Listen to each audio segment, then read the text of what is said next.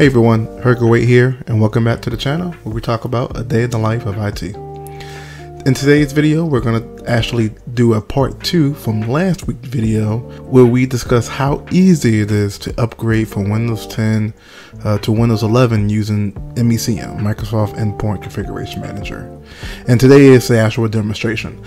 So we're going to have two demonstrations, two sets of demonstrations, I should say. First is going to do a complete upgrade within Windows itself, and then if you're considering going directly to Windows 11 from Windows PE, we're going to talk about that as well.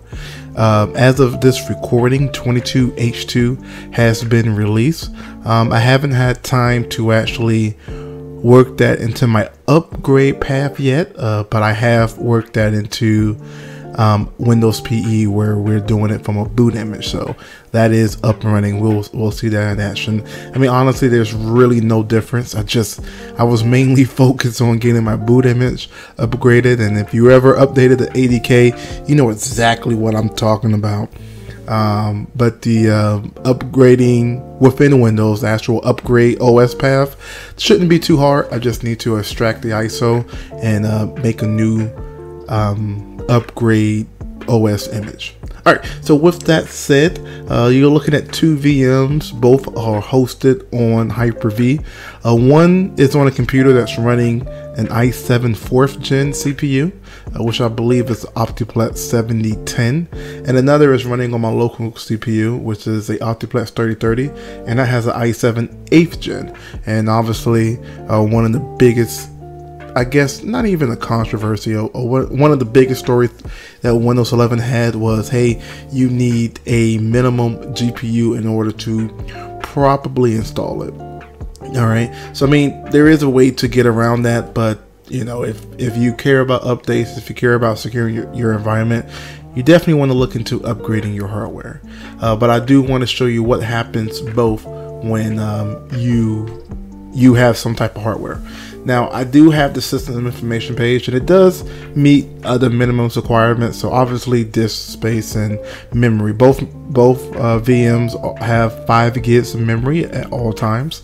Both is running secure boot, and both has TPM 2.0 enabled. All right, so let's actually get started here. We're going to go ahead and look here. So as you can see here, this is our software center, and again, this is from a task sequence. So remember, the VM on the left is the one that's the unsupported hardware, where the VM on the right is the supported hardware. Now obviously the one on the left will fail, so once that fails, I'm going to go ahead and just remove that and kind of do like a speed up for installing Windows 11. So let's go ahead and get into that now. So again, as I mentioned in my previous video, I do give the option of users rolling back to Windows 10 if they decide that they don't like Windows 11 right now.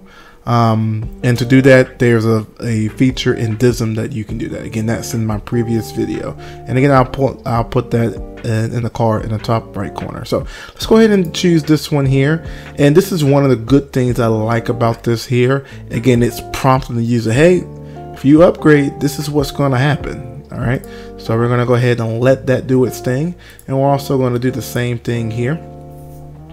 And we're going to wait for the task sequence progress bar to pop up here. And since I did this one first, this is the one we'll see first. Oh, well, I guess I lied. This is the one we'll see first. So the other computer is a little bit slower, and I am doing it remotely. So there we go. So there's a task sequence there. So again, it's checking the hardware for Windows 11. So it did pass that very first step that I mentioned in my previous video, the readiness checker. But this is actually running a PowerShell script that's doing Microsoft's own developed checker. And one of the biggest points about that is the CPU. I really wish there was a way to plug in any CPU value and determine if it's eligible to run Windows or not. Fortunately, it's not the case. You actually have to run the script on the device that you want to check. All right, so we are just looking here, and it does take a while to run. I'm really not sure because in this package where the PowerShell script is hosted, there's not a lot of content there. It's just a whole bunch of scripts that it runs. So at most, it's about maybe 600 kilobytes, definitely less than a megabyte. So not sure why it takes this long. The script itself shouldn't take this long. It takes about 3 or 4 seconds to run, and it's running on the system account, so it doesn't need any admin rights or anything like that. So we're just gonna continue here. And with a little bit of movie magic or video magic, I'll go ahead and cut directly to some action. All right, so you see the supported VM is doing its thing. It passed the hardware check, so it's actually going to go into the upgrade system here.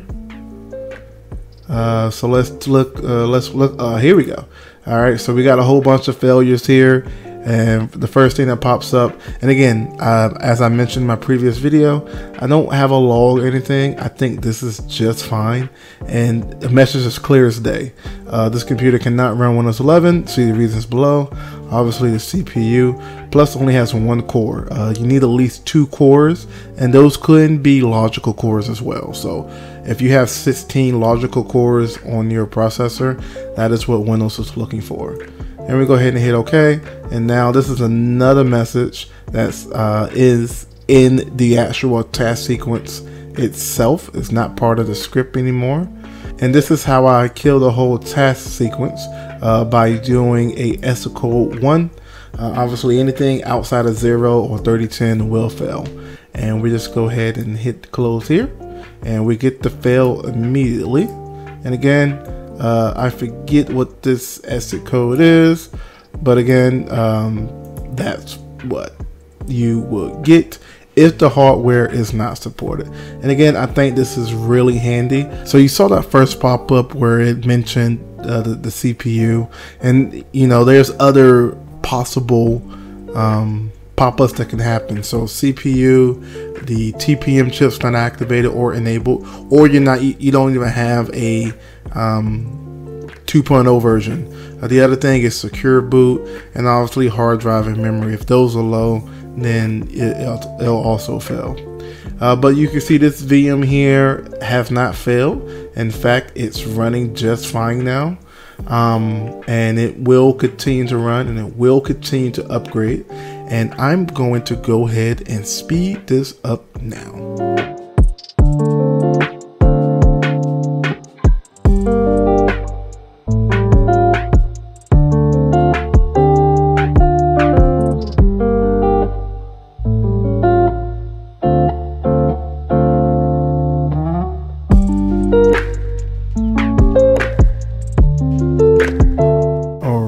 Finally, we're at the restart. All right, so the restart is, again, as you probably already aware, takes a few seconds. So we're gonna go ahead and cut to where it actually reboots, and we will see what happens during a reboot. So let's go ahead and get to that shortly. All right, so now that we are restarting, we're gonna wait until it actually gets into what I like to call OSD. And to me, OSD is operating system deployment. And at this stage, the OS is working, but you can't do anything. SCCM is doing everything in the background. So as you can see here, it's pretty much doing the update. And we should actually see the SCCM progress bar come back up shortly. So let's wait for that as well.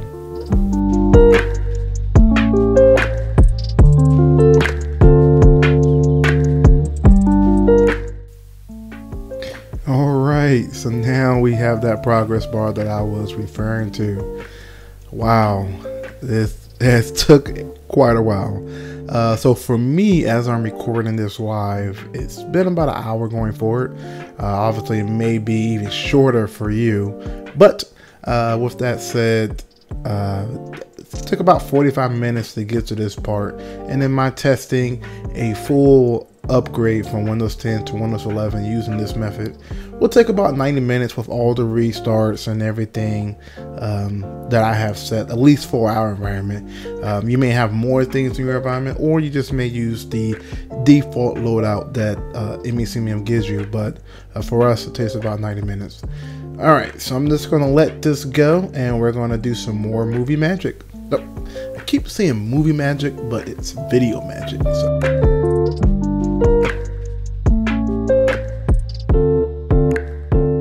Alright, so here are the actual scripts that we run. One of the biggest scripts we run is removing extra installed apps.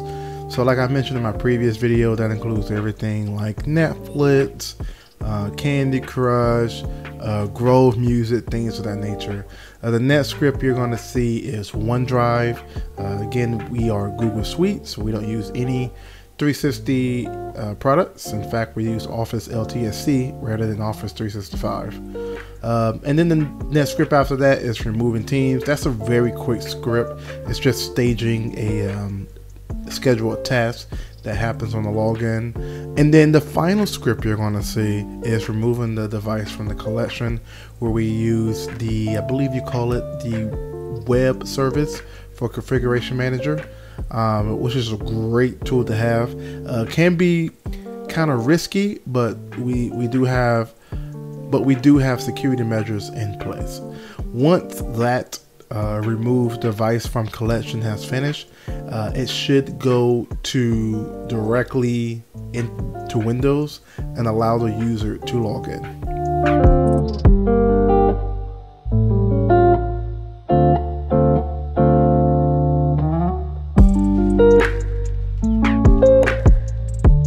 Well guys, that's been upgrading from Windows 10 to Windows 11. And again, it's so easy to do. Like, there's really nothing you need to think about. It just works as long as you have the right steps in the task sequence. But the good thing about MECM is that, you know, they give you a nice template, and it pretty much does the work for you. The extra steps that I did, you know, checking the for the CPU usage, and, you know, removing teams and having a 30-day window to roll back to Windows 10. It's just a few customizations that I added. And again, just removing all of the junk. We can easily get rid of, you know, unnecessary stuff.